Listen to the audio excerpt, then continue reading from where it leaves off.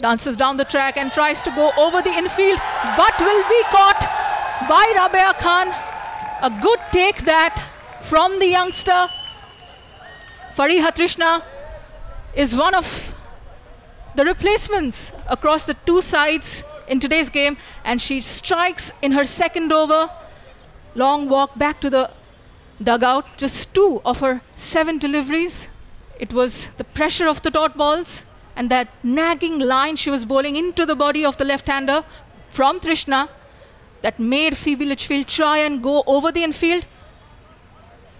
Hit it on the upper part of her bat, and an easy catch for the fielder there. Yeah, one thing Phoebe Litchfield was just worried about her runs, and it's the result of a persistent